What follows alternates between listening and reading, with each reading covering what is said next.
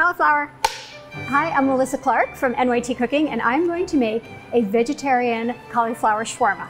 What's a shawarma? So shawarma refers to a spit roasted meat. Usually it's lamb, sometimes it's chicken or turkey, and it refers to the turning of the spit in front of the fire, which makes it nice and roasty.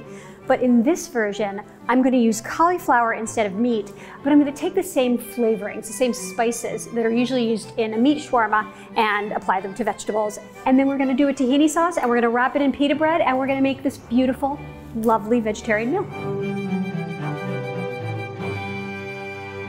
So I've got a cauliflower, just a medium cauliflower, and I would call this a medium red onion. If you can get a larger red onion, the more red onion, the better. I'm just going to core this out.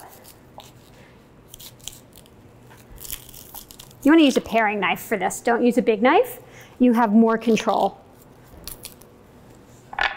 So these leaves, have you ever eaten cauliflower leaves? They're really good. If they look nice and they're not all brown, like these are really good looking, I'm just going to throw them in with the cauliflower. I chose cauliflower because it's very meaty, but mushrooms work really well. Broccoli is also meaty. What else? Eggplant. Oh my gosh, this would be so good with eggplant in the summertime. I'm cutting it into bite-sized florets. This is bigger than bite-sized, right? It's kind of like a big bite, but as it cooks, it shrinks. So when you're cutting vegetables into bite-sized pieces, always think a little bit bigger because they get a little bit smaller in the oven. Don't worry about all of the pieces being the same size. In fact, it's better if they're not all the same size, and it's better if you get like these little crummy bits. You want these because these get super crunchy, like breadcrumb crunchy in the oven. The bigger ones stay a little bit juicier. The smaller ones get a little bit more caramelized. So if you have a lot of different sizes and textures, it's just better. And then you don't have to be anal about cutting it up. Should I say anal? Is that bad? I still giggle when you're listening.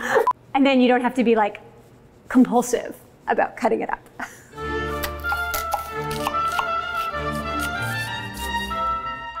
Once you've got your vegetables, now I'm going to make the spice mix that is going to season them. So I'm going to start out with olive oil, coriander, paprika, cumin, turmeric is so pretty, cayenne, which looks like a lot, but you want this to have a kick, salt, and black pepper. And then everything gets tossed into this bowl. If you see dry pieces, add a little bit more oil. You really want to make sure that the pieces are coated, because if they're not, the parts that aren't are gonna steam rather than get crisp. It's evenly coated, it's got the spices, it's got the oil. Onto my baking sheet. And then you want to just smooth it out into one layer. Then I'm gonna roast this at 425. So my oven has been preheated and it's going to take 30 to 40 minutes. And now we can make the tahini sauce. I have my tahini, and I'm gonna start off with a lemon. Here's one of my tips for using raw garlic in sauces. I'm gonna put the garlic in the bowl first, and then I'm gonna put the lemon juice in the bowl with the salt, and I'm gonna let it sit for a minute. The acid in the lemon juice is just gonna mellow the garlic out so that when you bite in, you don't get that like aggressive garlic bite, you get a gentler one. And as you can see, I am microplaning the garlic because I think this is just the easiest way to get a really nice garlic puree. So I'm just gonna start off with like a little bit of salt here, and then I will add more to taste. And you want about a tablespoon of lemon juice. So I'm just swirling this together, just whisk it. And then we're gonna just let that sit for a minute. Tops. So another feature of this particular tahini sauce is I'm making it spicy. So this is not traditional, this is my little twist. You can make it spicy with anything you like. Cayenne, you can use your favorite brand of hot sauce. I'm using harissa paste. I'm gonna start out with like half a teaspoon. You never know how hot these different brands of harissa are gonna be. So start out slow and then you can always add more later.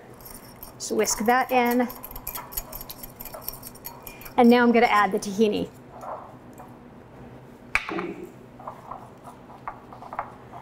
Okay, so you see how the tahini just seized up? It started out thin and supple and it got really stiff.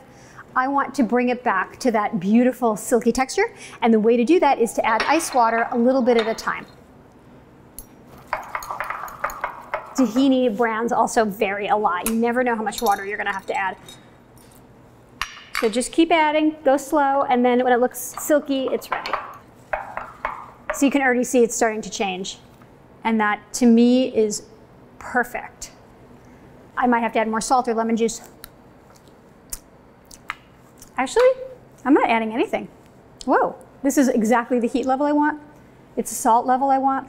It doesn't need any more lemon, so I'm gonna stop here. So cauliflower and onions are done, and let me tell you, they are looking quite beautiful. The turmeric really just makes everything so extra golden brown. And I heated up my pita at the same time as the cauliflower. And now I'm just gonna make a sandwich.